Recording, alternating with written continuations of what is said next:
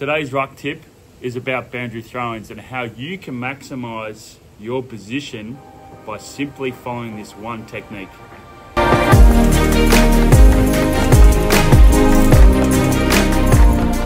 So as we know, in boundary throw-ins, the umpire puts it in this type of position and then goes back in their position, sets, and then drops the ball using their legs to throw it. So as you'll see in the vision here that I've cut, you'll see the timing, you'll see where the ball position is in the umpire's hands. This is a key indicator for rucks when they're coming into a boundary throw-in. The reason is, as soon as that umpire puts the ball down, that's the timing for you to make contact with your opponent. So let me explain. As you'll see in these videos here, you see, and I've slowed it up for you so you can have a look.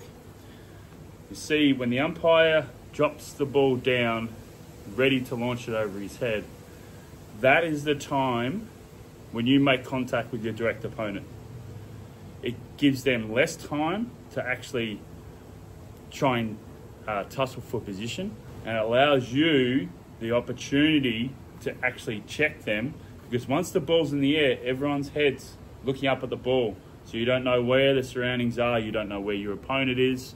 That is a direct time for you to engage with your opponent and get optimal position for you to effectively win the tap out.